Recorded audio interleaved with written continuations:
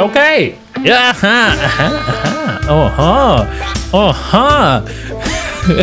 Are you asking for sex? Guardian of the Forgotten. Cảm giác thật tuyệt. Có cái cảm giác gì đấy nó lan tỏa khắp người. Đây là những người mình đã giúp được. Đây là những người đã an toàn hơn vì những cái thứ mình làm. You took it upon yourself to undertake the rite of thorns. I ought to exile you from this place forever. Mình là người chơi thì mình muốn con thuyền này, nhưng mà Wyll sẽ có nói là tôi thích cô không? Cảm ơn các hội viên YouTube và các patron đã ủng hộ Thiện trong quá trình xây dựng một cộng đồng chơi game nhập vai Việt Nam phát triển và lành mạnh. Bạn có thể tham gia Discord chơi game nhập vai của bọn mình, link ở bên dưới. Chúng ta đã giải quyết nốt tất cả cái tàn dư của hội goblin kia. Make sure chúng sẽ không còn những cái người leader, những người chỉ huy tàn ác để đi đánh phá các cái bản làng xung quanh nữa. Và những người tiefling đã có thể bước đến Baldur's Gate một cách an toàn hơn. Cuộn giấy hồi sinh nữa. Whole chicken. Winner chicken dinner.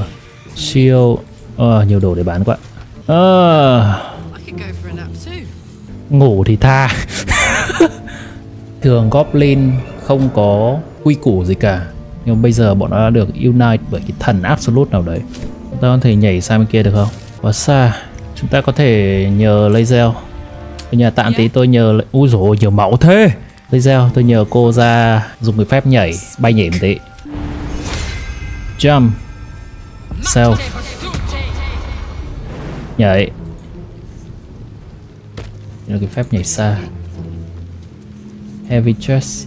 Đấy. Nhảy sang bên này. Silver glass. Silver plate. Dương. Nhảy sang bên kia. Potion of healing. Rồi nhanh. Không có phép nhảy hết tác dụng bây giờ. Nhảy lại. Ở bên ngoài hình như vẫn còn nhiều goblin hơn nữa. Chúng ta đi tiếp. Dọn sạch cả cái trại này luôn. Dọn sạch đường về. Sao mấy thanh niên đang ngủ kia dậy. Chuyện gì xảy ra vậy? Lên đầu quẹo hết rồi. Biết là ở đây có goblin nên là sẽ đi cẩn thận ngay từ đây. Ở đây có một lũ. Mình cần. Bọn nó có thể trèo lên đây để đánh và bắn. Actually mình có khi mình chiếm được cái vị trí đó. Chưa sao.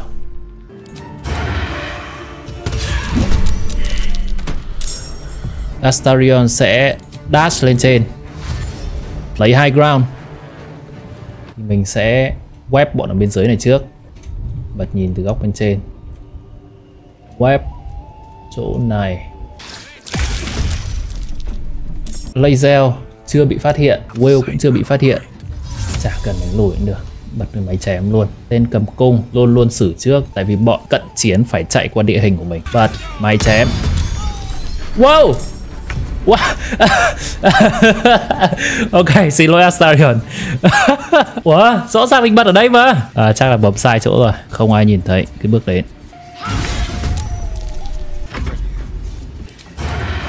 Mình muốn giết bắn cung nên là mình bắn thằng này.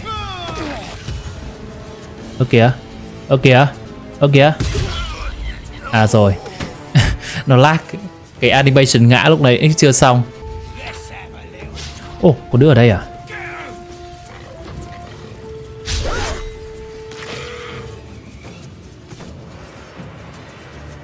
Mình muốn Gale đẩy bọn này vào lại đây thì mình có thể pommel strike đứa này. Clip cả hai đứa search lên. Cho Gale đẩy bọn này vào máy chém. Chết hết. Gale hết sạch phép rồi. Mình cần bắn đứa trên này. Bắn đến không? Bước lại rất gần. Bắn được. Ở đây có bắn được không? Không bắn được. Chạy lên đó. Mặt đấy mà có Snake Attack thì hay. Eldritch Blast. Chém cái. Ui ở trên luôn. Thế thôi. Trường chưa chết thì đẩy nốt nó vào trong kia. Nó sẽ bắt đầu đi vòng ngược lại vào chỗ bọn goblin đằng sau. Chúng ta chưa hết việc.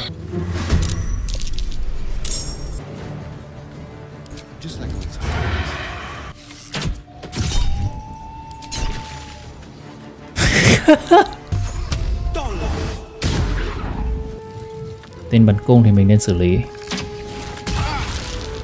Bắn xa quá. Bắt đầu chạy đến dần là vừa.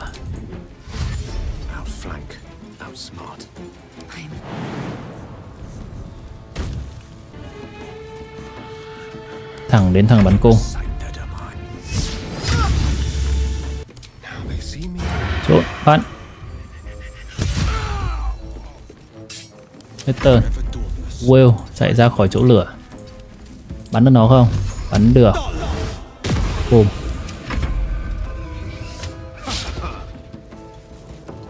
Lae'zel sẽ nhảy lên lần sau. Chém.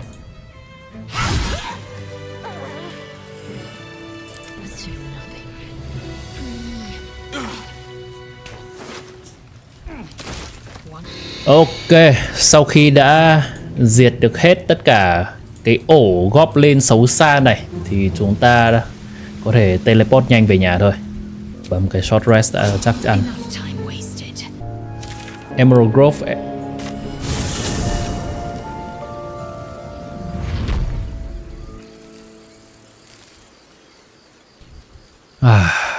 Có cảm giác gì đấy yên bình hơn. Sau phải 2 hôm ngồi ở trong cái trại goblin. Mở cửa nào.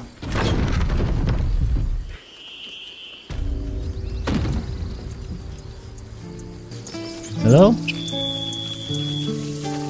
Oh. Scouts just reported. The goblins' leadership has been decimated. We might escape this place yet. And I hear you are the one to thank. I'm grateful. I took a collection from all of us. It isn't much, but you've earned it. Đó là anh hùng nhân dân mà. Ồ, để lấy dao à? Với có Wyll ở trong nhóm thì Wyll sẽ bảo là mọi người có thể giữ tiền. Very good of you. Thank you. Halsin will likely want to thank you too, mind. He returned just a while ago. I believe he's catching up with Korga.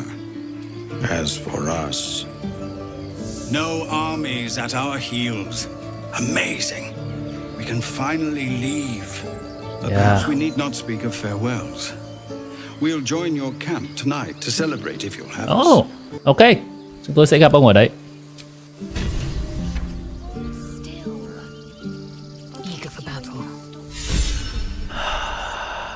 Guardian of the Forgotten.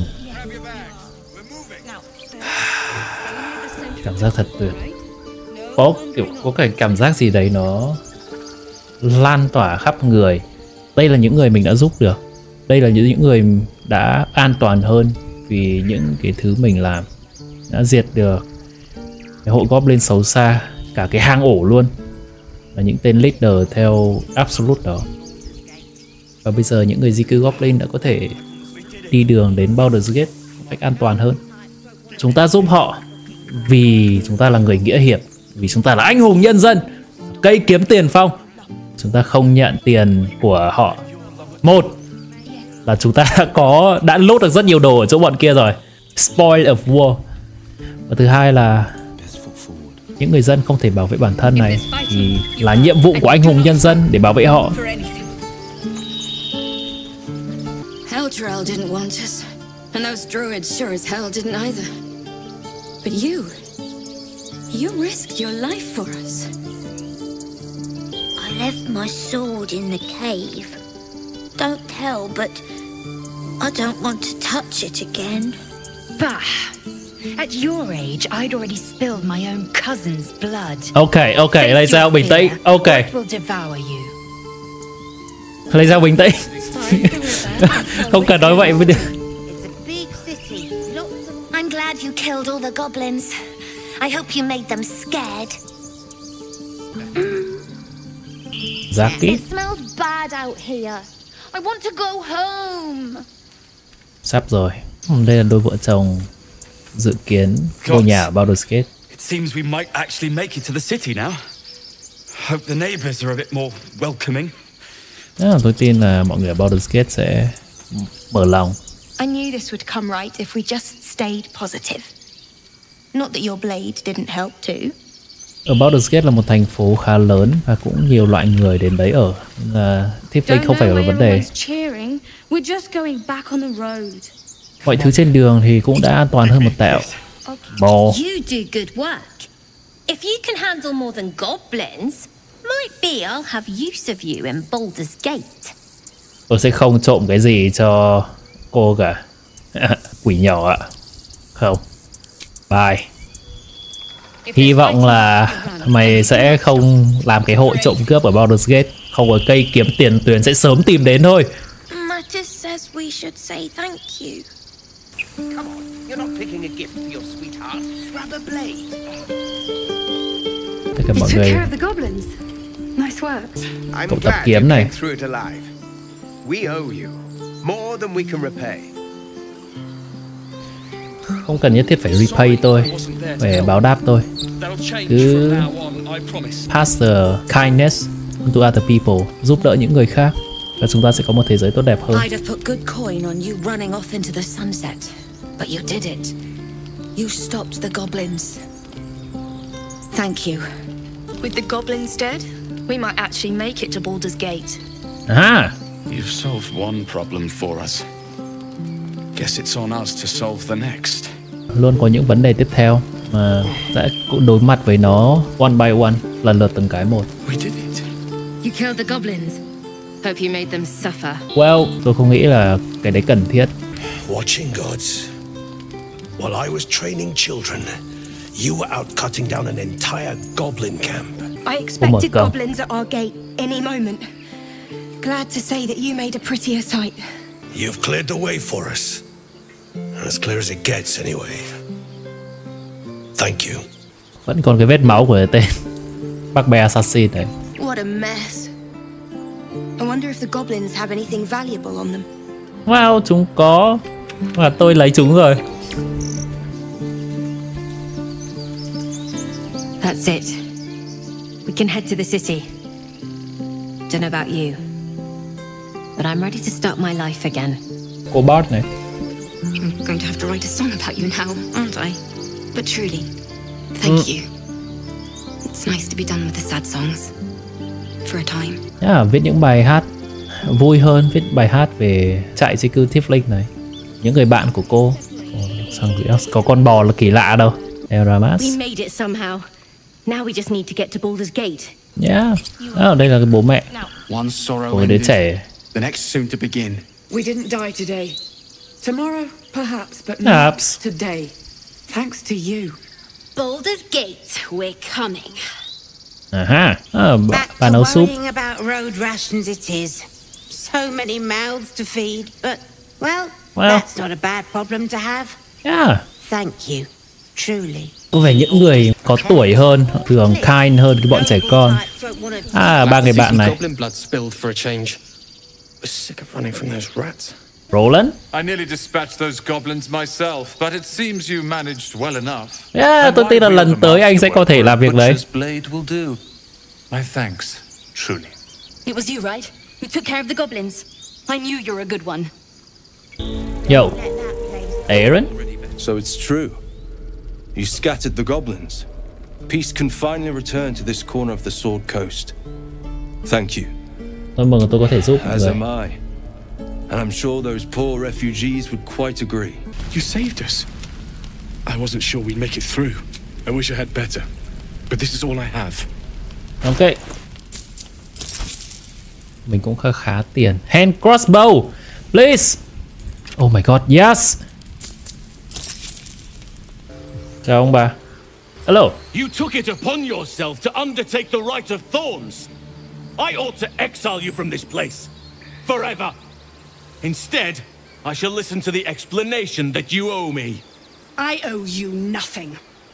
Goblins swarmed us like roaches while you stumbled after the past. You chose to abandon us. I chose to protect us. Silence! The rite has been ended. I will allow you to stay, but consider yourself a novice anew. You have forgotten the ways of the druids, our place in the natural order. You shall learn it all once again, right here. Backslide, and nature's fury will crush you. As you wish, Master Halsin.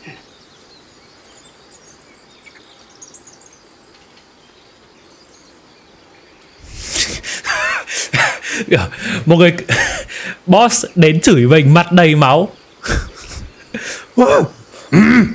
Cái hình phức phạt của ông cũng khá là nhẹ đấy. Cái bà Koga này là nguyên nhân của cái việc Druid và Tiefling chửi nhau, suýt đánh nhau.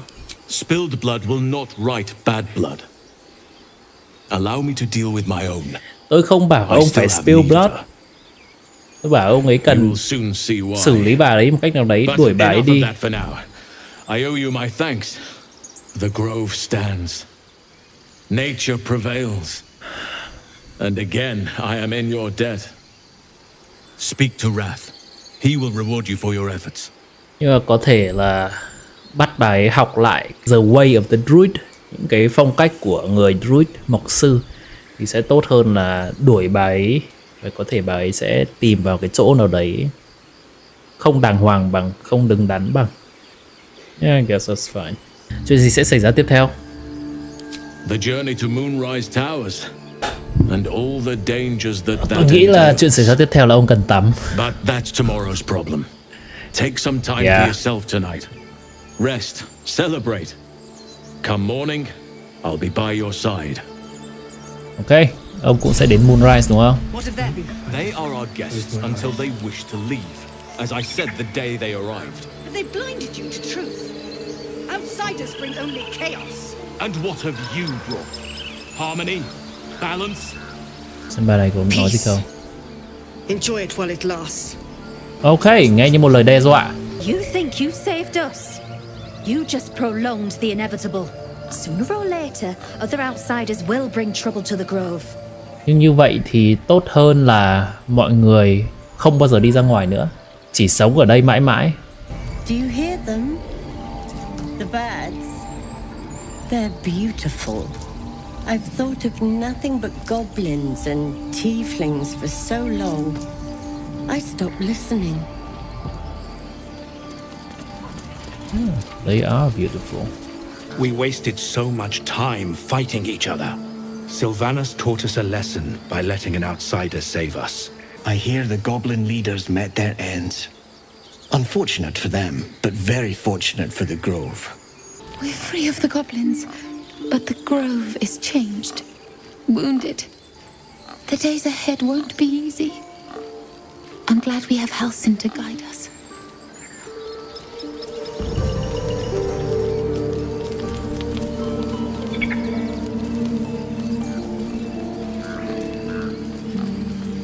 I wasn't sure about you at first. Thought you might be trouble. I was very wrong. Raph? You done it. You brought Halsin back.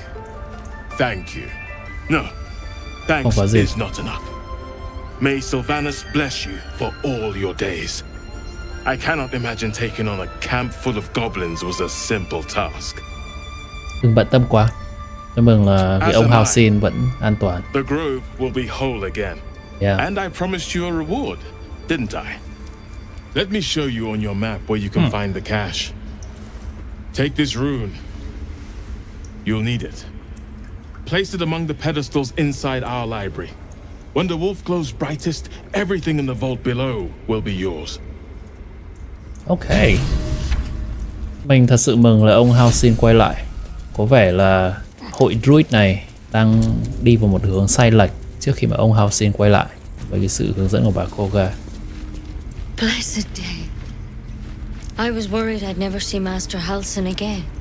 You kept your word. Thank you. I don't know if I can ever restore Sylvanas' peace to this place, but I'll have the chance. Thanks to you. Cơ hội và tất cả những gì chúng ta cần.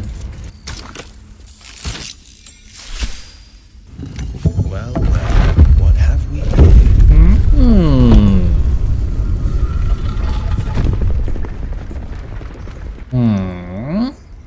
Xuống nào. Wow. Tất cả những gì dưới này là của tôi sao? Oh, poison và poison. Oh, Greater Healing, Robe of Summer, Resistant to Cold Damage. Karlach có thể mặc. A sharp blade with sharper magic. Best be careful with this one. Emerald Enclave không gửi sự giúp đỡ. Tôi chờ sự giúp đỡ nhưng tôi không thể đối mặt với cái bóng đêm một mình. Emerald Enclave là một cái hội druid của cả cái vùng đất này. Nó giống như là Harper với cả Zentarim. Cái hội này thường được promote cái sự harmony, sự dung hòa giữa thiên nhiên và con người. Có vẻ là cái làng này cũng muốn nói chuyện với Emerald Enclave nhưng mà không được trả lời. Thương hay một cái giáo mới đúng không? Tôi Lae'zel cầm cái này. Cô ấy có Sentinel nên là có thể đánh một cái vùng rộng hơn. Yeah. Xa hơn. Sorrowful Lash bằng bonus action.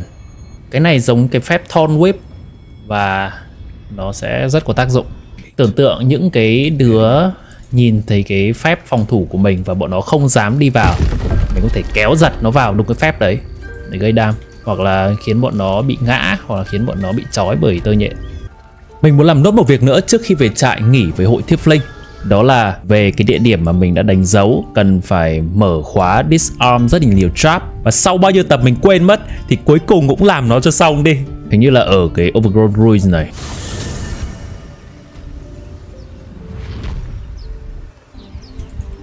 Ok.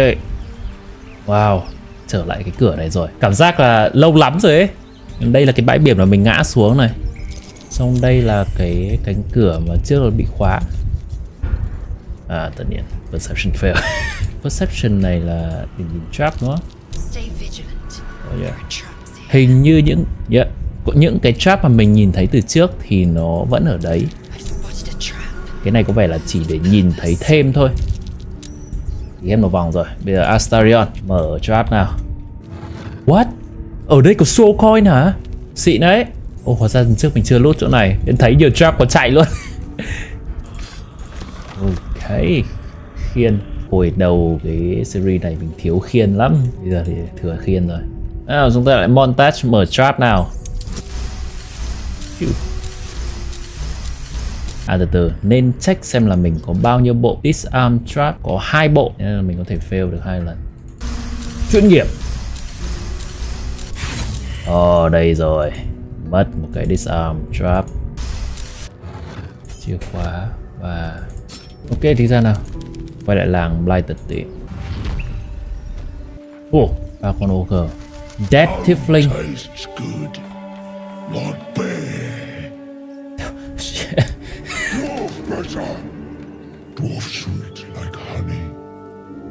Oh my god, bọn nó nói về việc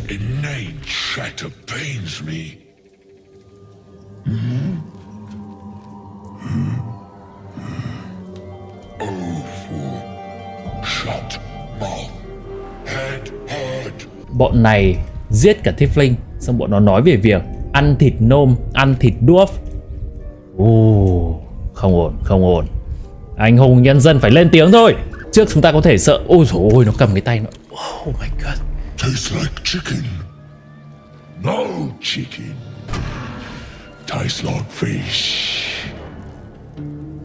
Gentlemen, contain yourselves. This quarrel sours our feast. Besides, tastes like pork. And what surprise is this? Brothers, wow. Look here. I have eyed yet another prize. Fortune favors our bellies. Con ogre này nói năng xịn vậy. Friend or food. The mark is her measure.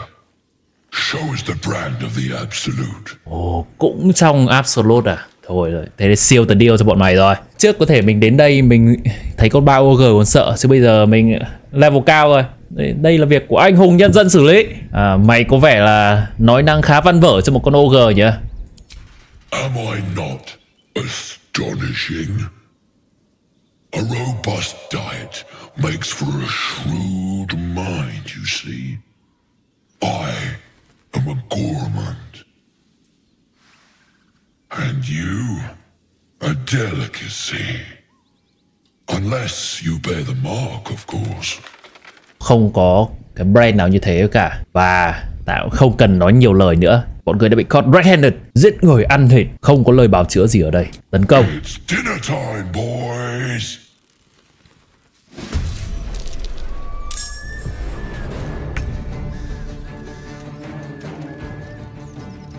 Ba người đi trước, rồi đến con Chóc. Con Chóc là con này. Rồi Lae'zel. Và cuối cùng là con này và con Phanh, Lâm. Con bát này đáng ra nên mang Karlach. Karlach của Great Weapon Master dễ đánh bọn này hơn. Mà thôi không sao, mình dùng những thứ mình có. Bọn này có vẻ bọn Ogre thường đi được xa hơn người một chút, nên là bọn nó có thể chạy đến chỗ Wyll. Mình phải cẩn thận. Đây sẽ là chỗ phòng thủ của chúng ta. Nếu mà bọn nó không chịu tiến gần vào thì mình sẽ có những biện pháp khác. Lên. Bọn này cũng có thể chạy đường vòng sang bên ngoài, có thể chạy vòng sang bên này. Và đến lúc đấy thì mình sẽ tính sau. Chúng ta chưa có chỗ tốt để đặt Cloud Dagger, tại bọn này đứng khá xa nhau. Mirror Image khá ổn actually. Có thể combat này sẽ cho Wyll đứng tanh. Đây là cái phép để thêm phòng thủ cho mình. 3 cái hình ảo ảnh, bọn nó dễ đánh trượt hơn. Cái turn nào. Đây. Yeah, nó khôn đấy. Nhưng không sao. Bây giờ mình sẽ làm thêm cái phép phòng thủ ở ngay cầu thang này là nó sẽ không thể làm gì được. Lae'zel thì bây giờ hơi khó một chút, tại vì cô ấy sẽ phải... mình có cái này. Không đủ tốc chạy đến. Không nhiều đam, lùi lại một bước. Hết. Blur. Ogre cast phép. Holy crap. Ogre cast phép ạ. Intel 19. Rồi, nhìn các con khác nào. Intel 5. Con này Intel 19. Bọn Goblin cứ đi lại bình thường không thèm để ý luôn. Gale phải thêm phòng thủ ở hướng này, làm cái grid ở ngay cầu thang. Bọn nó muốn đi đường vòng cũng khó. Lae'zel. Ok, cứ kéo lại gần đi rồi đánh nó. 80% miss thì hơi buồn. Bắn thường vậy. Mới blur rồi bạn. Con này cast phép ạ. Trốn. Cùng. Mình không muốn dùng lửa, tại vì có thể đốt cháy cái web bên dưới, thì mình dùng băng đi. Boom. Ồ, trời chết. Địa hình vẫn lợi thế về phía mình. Con này không biết chạy đi đâu. Đáp sao được đây. T4 cộng 1 đam chắc nếu mà chúng nó đủ chết nó. Bắn tên lửa vào con này, mình muốn nó nổ khi mà chúng để có thể là mất concentration của nó. Đó, tốt. Vì dù cái tên không trúng, cái khu vực này cháy cũng khiến cho nó mất sự tập trung vào cái phép blur. Và bây giờ dễ bắn hơn. Có vẻ con này vẫn rất là rốt, không chạy được, nên là mình sẽ tập trung đánh con nhiều intel. Bây giờ nếu địa hình và cách tiếp cận của đánh nhau của bọn này không thay đổi thì mình khá nắm chắc phần thắng. Frost đi chợ. Wyll bây giờ mình cũng không muốn đẩy, tại vì mình muốn Lae'zel phát sau có thể kéo con ogre này, kéo nó lại gần.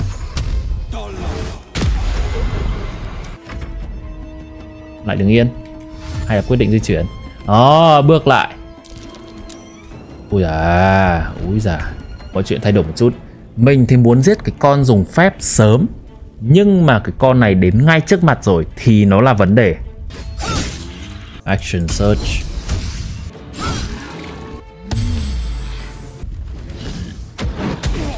Ô, có con goblin bây giờ cũng vào đánh nhau à? Cùng bắn không nhiều đạn. Ui rồi, Gale critical hit. Lae'zel muốn kéo con này vào. Vào đây. Cái Sorrowful Lash này cảm giác không có tác dụng vậy. Mày chém đi.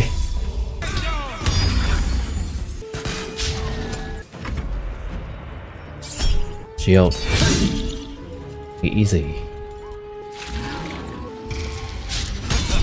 Sentinel, mày đánh bắt tao.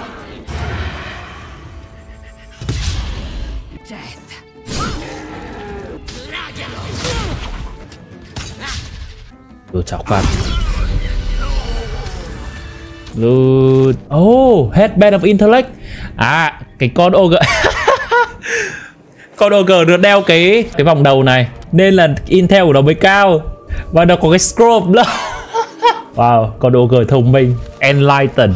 Ngày thứ nhất, bây giờ ta đã thấy sự thật. Ta ít có thể nhớ được những cái thời gian trước đây. Đầu tiên ta tưởng việc ăn thịt người đã cho ta món quà này, nhưng bây giờ ta tin là nó là nhờ cái vòng trên đầu mà cô ta đeo. Cắn nó rắc một cái. Ngày thứ tư, cái thằng trùm Razzglin cho ta một cái thỏa thuận tha cho tất cả những đứa nào có cái God's Brand, chắc là Absolute, có thể ăn tất cả những đứa còn lại. Hắn cho ta rất nhiều tiền để làm việc này.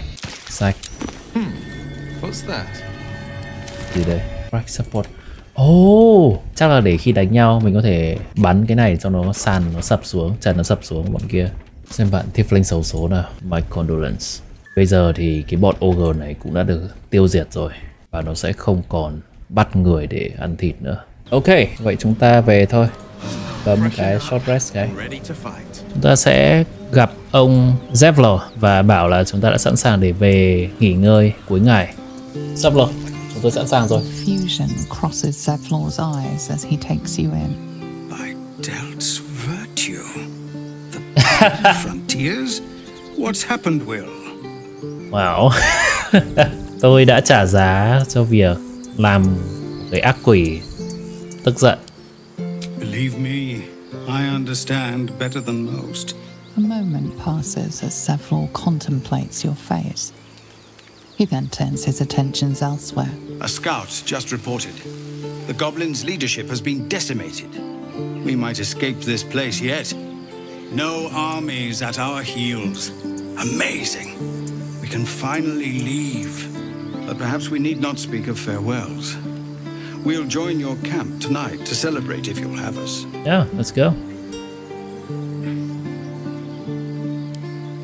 Tôi nghĩ là tôi xong hết việc rồi. Đi nào, tôi cũng muốn nghỉ cuối ngày. Excellent. Lead the way.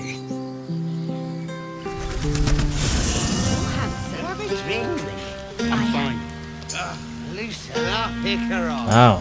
No, an Albert. Đông vui quá. Toddlers are easier to please than you lot.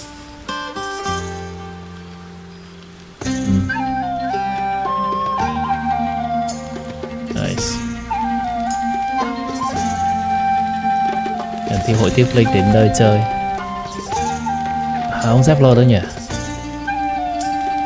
Halsin cũng ở đây. Zevlor. You have no idea how good it feels to see these people smiling. The singing we could probably do without, but even so, thank you. Yeah. Vui vì thấy mọi người cười nói vui vẻ. Bố, không funny business, không làm trò gì buồn cười ở đây đâu nhá. You came through for us. That's a change from most adults I know. Đừng có khó như vậy với những người lớn chứ. I'm not. I'm glad they can celebrate before we've even got to the gate. Just like I'll be glad to be rid of them once we're there. Mỗi người có vấn đề của riêng họ. Halsin. Go on now. Don't waste a night like this talking to me. We'll discuss your problem tomorrow. Ok. Ông muốn làm một ly không? In truth, I rarely imbibe. The stuff goes right to my head. Before you know it, I'd be breaking into song or declaring love to the first person I laid eyes on. Oh, hát à? Thử hát xem nào. Tôi không thấy đấy là một vấn đề. Then you have never heard me singing, which makes you very fortunate. Vậy thì ông muốn làm gì? I'm sure there are. You strike me as extremely resourceful. But there are many grateful people here who want to spend time with you. I must not keep you all to myself. As enjoyable as ông có thể ra hang out với mọi người nữa mà. Go on, enjoy yourself. Seek out some wine before it runs dry. There are a lot of thirsty people around here. Okay. Aha. Bloom. Cool boss. This might be the wine talking, but I'm feeling inspired. Thinking of writing my next song about you. But I need an angle. Any ideas? Cặp sừng này thì sao?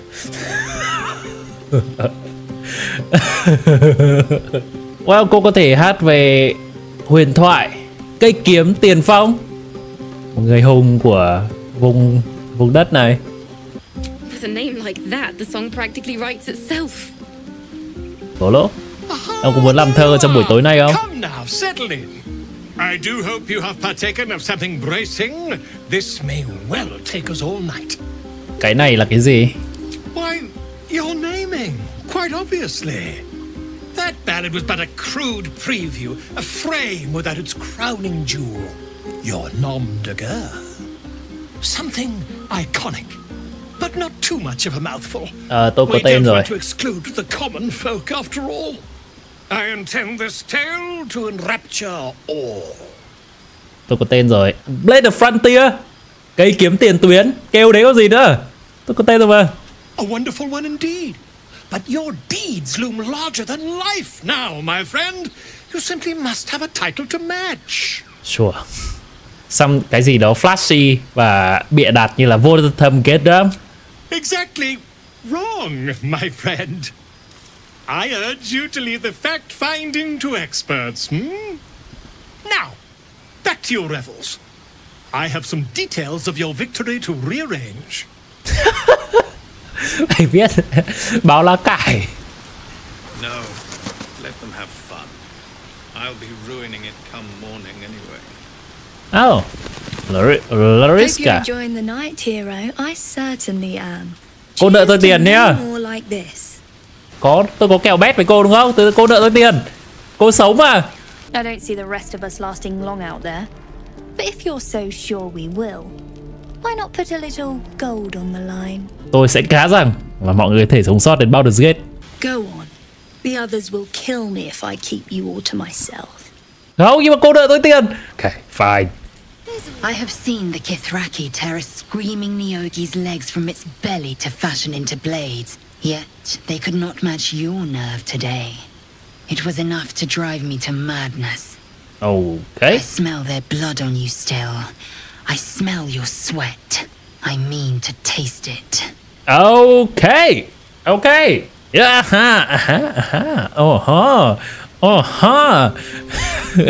Are you asking for sex? Yeah. Tôi sẽ nghĩ về đó. You know the fortune of my company. Another fortune yet stands before you. A warrior's flesh, rarely tasted. Think if you must. The chance will pass come light of day. You know, I never pictured myself as a hero. Never thought I'd be the one they'd toast for saving so many lives. And now that I'm here... Okay. I hate it. This is awful. Wow. Ông làm điều tốt mà. Suck it up. Enjoy yourself. Tận hưởng đi. Enjoy myself? There's a worm in my brain. I'm surrounded by idiots and all I've got to drink is wine that tastes like vinegar. Than phiền bất cứ gì ông muốn. Tôi đang have fun. Cảm ơn. By all means, go and enjoy yourself. I'll be here, waiting for the sunrise. Không biết không, ông có thể ra nói chuyện với vài bạn thiếp linh. Hello, Karlach. Would you look at this place? All these people happy because of us. It's nice to be somewhere where good is still possible. And with good potations too. I mean, cô đã kẹt ở trong địa ngục quá lâu rồi. Something nice for a change. Cô đã tận hưởng bản thân không? Fuck yes. I'm celebrating my freedom and our friendship and these folks' bright future besides. All I need now is a fire retardant lover to get lost in till sunrise. Cháu kia.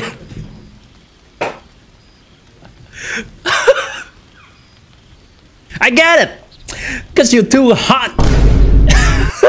Tại vì cô quá nóng bỏng. Cô có những cái party như thế này ở dưới Avernus không? Not so much. You spend the whole time avoiding swords and schemes. Plus, people just get nastier as the night wears on. I tried to make friends at first. Learned my lesson fast. Better to keep to yourself in hell.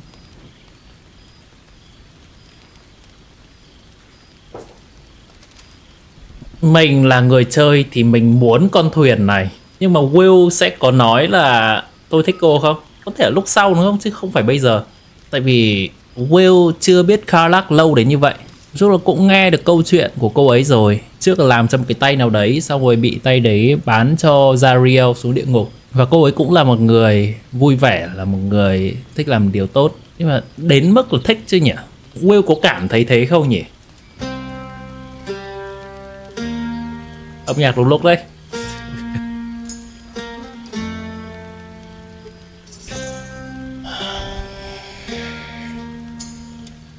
Thiện nghĩ bây giờ mà xúc tiến thì nó hơi fan service quá, hơi cheap quá, chứ không hẳn là một câu chuyện hoàn chỉnh. Tôi sẽ quay lại sau.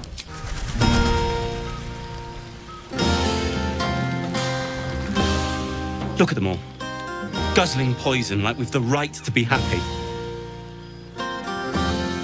Well, chúng ta đã sống sót mà. Nó cũng đáng để thưởng thức. Có thể là anh thử tham gia họ xem.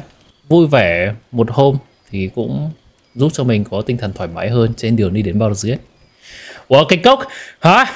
Cái cốc.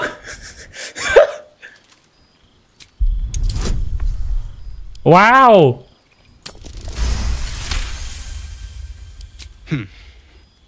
Perhaps it'll make the evening more tolerable. Quý rồi. Ông có muốn nói gì ở trong đêm vui này không? Fate spins along as it should. Okay. Okay. Bye. Oh, chào Gale. Thank you. Không có gì. There's that confidence I like. I thank you for seeking me out. Amid all this merriment, I wasn't sure we'd have a chance to speak this evening. I was hoping you'd spare me a moment. There was something rather magical I wish to show you. Okay. Magical thế nào? A lesson. And trust me when I say few have experienced the pleasure I offer to teach. However, it's something best experienced in more intimate surrounds. Once the revelry has ended and the stillness of the night has been restored. Gale? For now, please enjoy the celebration. When it is done, I will show you all. Sherry! That's infernal for cheers. À, yes, tại vì tôi bây giờ tôi có cái này rồi, tôi nên biết infernal. I need to dance. Go ahead. No, I need to lie down. Oh, okay. Oh, ba người bạn thanh niên tập kiếm. Think of it. No more caves, no more tents, no more running away. We'll be in a city with roads and markets and homes. Anh có thể hơi say, nhưng mà anh đúng. Patience? Have you no respect for showmanship? Having performance issues, Roland? Hush you, and behold! Wow. Wow. Okay, sure, clap. Adoring applause? You're too kind. Remember when he could barely cast that? They grow up so fast. Đấy chắc là phép light à? Hay là dancing light? Troglodytes. Now, pass the wine. Look at them. How happy they are. We did that. Yeah, ba người bọn cậu have fun không? Tôi mừng vì cô đã ở lại, có thể là giúp mọi người trên đường đi đến Baldur's Gate. Me too. You're one of the good ones, you know that. Look us up when you hit Baldur's Gate. Be nice to see a friendly face. Yeah. Hey, anh được pet chó. Hey. Are Roland and Leah actually getting along? I know you cut down a horde of goblins, but this is far more impressive.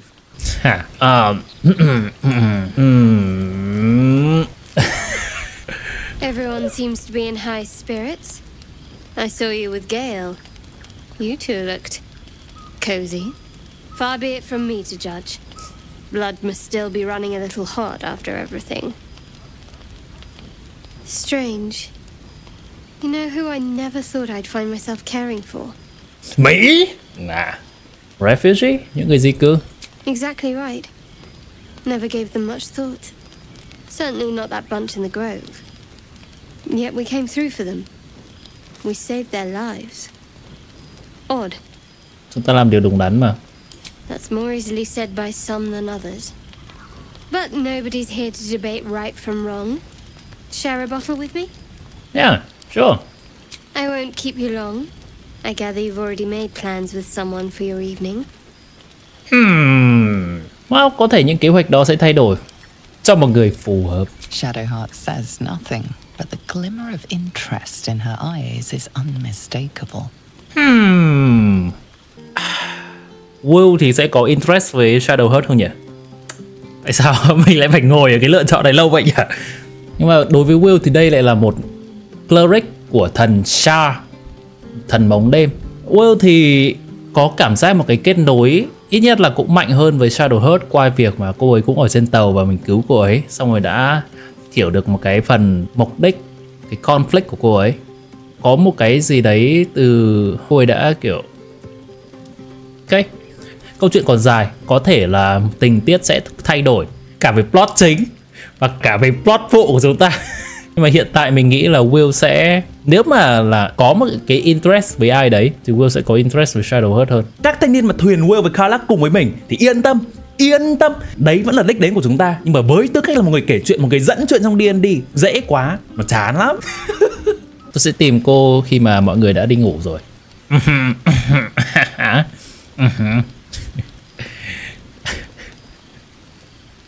Best not keep me waiting. I'd prefer not to entertain myself. Có vẻ là mọi thứ trong đêm dần dần lắng xuống hơn một chút. Telescope. Loved these things as a kid. I imagined so many stories in the spaces between stars. Chúng ta đi ngủ nào. Buzz of celebration quiets to a soothing hum as you approach your bunk. Your hand was sought by several, but there is only one night ahead. Whose company will you seek? At least for tonight. Vẫn có mấy cái cốc bay đằng sau. Cái cốc biến mất rồi. Còn cốc này nữa. Shadowheart. Your heart skips a beat. What treasures might this night bestow? You made it. Come here. Sit with me.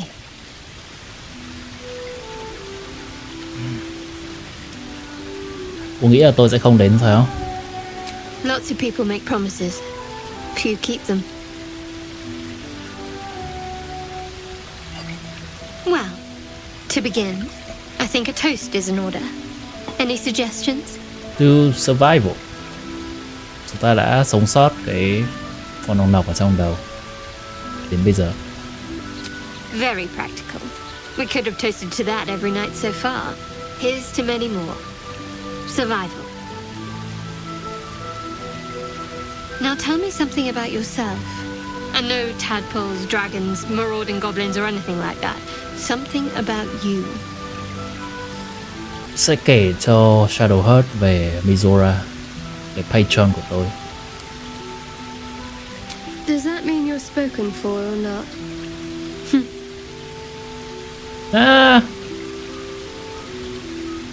Don't stop now. Not just as things are getting interesting. Well, đến lượt của cô, tôi insist.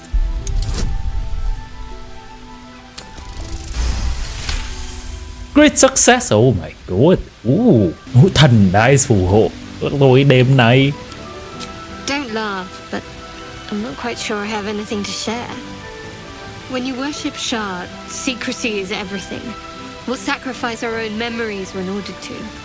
A lot of the little things, they're lost to me right now. Cô nghĩ là các cái trí nhớ của cô có rồi sẽ có quay lại không? Perhaps. But please, enough about me. Sharing's bad for my complexion. There's still plenty of wine, and the whole night is ahead of us.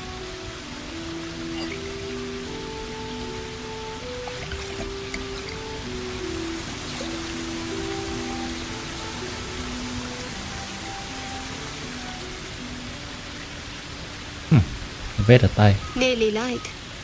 The others will be awake soon. Nhìn cái sừng nó clip qua quả đá đây. Xin lỗi. Xin lỗi. Nhìn vào mắt của ấy. What? Kiểm tra xem là cô có đang biến hình không. Và trông mặt cô ấy đang hơi khó chịu hay là cô biết không? Cô rất đẹp. I know. But you're sweet Vậy là cô biết. Thank you for last night. Đó là niềm vui của tôi. It was just what I needed. She trails off. You read an invitation in her eyes.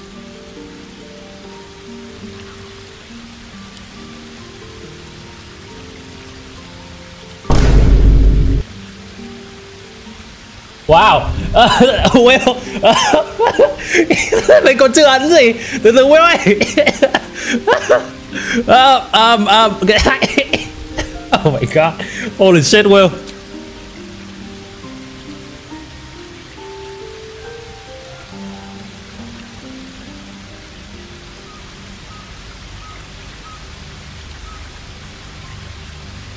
Vị trí đấy không thoải mái lắm.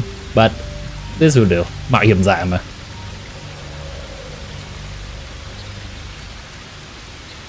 That didn't hurt, did it? The pain was worth it.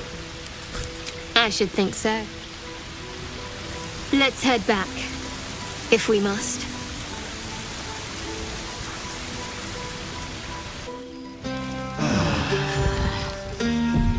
I trust you enjoyed your evening. After all your efforts, it was well deserved. Cảm ơn ông. It may be some time before you're afforded another such night. There is much to be done, and I promised I would help you however I could. I'm certain a cure for you can be found at Moonrise Towers, but it's complicated. Khó khăn thế nào cơ? The journey specifically, it's extremely perilous, though it seems you're well accustomed to navigating danger. Finally, we're catching up on our puppet master, and the hunt ends at Moonrise Towers. Okay, chúng ta đến đó nào. Nó nguy hiểm như thế nào cơ? Đường đi ấy. You'll need to pass through a terrible place, a cursed place. This curse shrouds everything in shadow. You will not find life, light, or anything natural there. Any who linger are twisted by the curse. They become shadow beings, tormented, dangerous souls. Vậy tại sao cái lực lượng của Absolute có thể chịu đựng được? So it seems, though I don't know how. You'll have to choose your approach carefully. You could go overland, along the risen road or through the mountains. Easier at first, but you'll run into the shadow curse eventually. You could also go under. There is a tunnel somewhere in the ruined temple of Selûne. It leads to Moonrise Towers through the Underdark. Long ago, a man called Ketheric Thorm built a secret stronghold deep down there, before rallying a whole army of dark justiciars, Shah worshippers. Aradin and his lot were looking for a way down there. They were promised riches if they retrieved a relic called the Night Song. But I think there's more. From this stronghold, Ketheric's forces could access both the Temple of Selûne and Moonrise Towers. But he was defeated before he could launch an attack. If you can find this place, I'll wager it will reveal a more direct path to Moonrise Towers. And maybe even bypass the worst of the Shadow Curse. Ok. Tôi đã tìm thấy cái đường bí mật ở dưới đền Selûne rồi. Already? If only I'd gone with you instead of Aradin. I would like to join your camp, if you'll allow me. I can offer my skills, my counsel. I've long sought to return to Moonrise Towers. It seems our fates have Giọng ông này có một số chỗ nó hơi khác nhau. Có thể là ghi âm trước và ghi âm sau. Thế còn cái Grove thì sao? Francesca of the High Forest. A bird's already been dispatched to summon her.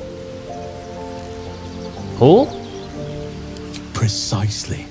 Who indeed? You do not know, and neither do any of the others. The Grove needs to move beyond the mistakes of the past. What it needs is an unknown quantity. An outsider who can enforce the Oak Father's teachings without bias. This is why I chose Francesca. She will restore simplicity and purity to the Grove in my absence. Tôi không hoàn toàn chắc về cái đấy, nhưng mà ok, nếu mà ông nghĩ như vậy là đúng đắn. Ông có hiểu biết về việc vận hành một cái làng lùm cây hơn tôi. Nó sẽ tạo ra resentment nhỉ? những sự không đồng ý. You cannot please everyone, and you'd be a fool to try. Now, we've quite Word the of journey wisdom. ahead. Best get started. Do not be so impatient to move on as Halsin. As ever, the Githyanki Kresh remains our priority.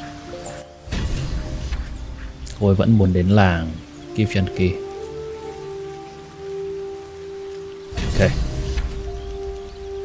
Ok. Ngày mới, những vấn đề mới. Nhưng cũng không thể phủ nhận những thứ chúng ta đã đạt được. Có vẻ cái chuyến đi này của chúng ta sẽ còn dài hơn, sẽ còn gian nan hơn nữa.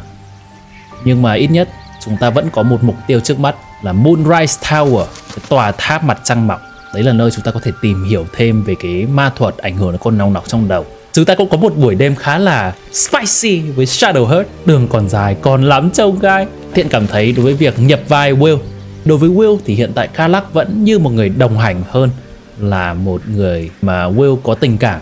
Có thể không hoàn toàn đúng cái thuyền mà Thiện dự định ban đầu, nhưng mà cái plot riêng của chúng ta đó vẫn có thể thay đổi về sau. Và chúng ta sẽ cùng tìm hiểu tiếp trong các tập tiếp theo của Thiện chơi Baldur's Gate 3. Có vẻ như theo diễn biến của cốt truyện chính thì tập tiếp theo chúng mình sẽ đi tiếp sang vùng khác của cái bản đồ. Nên mình nghĩ các tập sau mình sẽ cố gắng chạy side quest trước, giải quyết tất cả những vấn đề còn sót lại ở cái khu vực quanh đây. Nếu các bạn thích kiểu nội dung này, hãy like và comment bên dưới là cái đoạn nào trong tập này bạn thích nhất, và subscribe để không bỏ lỡ các tập mới của Thiện chơi Baldur's Gate 3 nhé. Cảm ơn mọi người đã đón xem.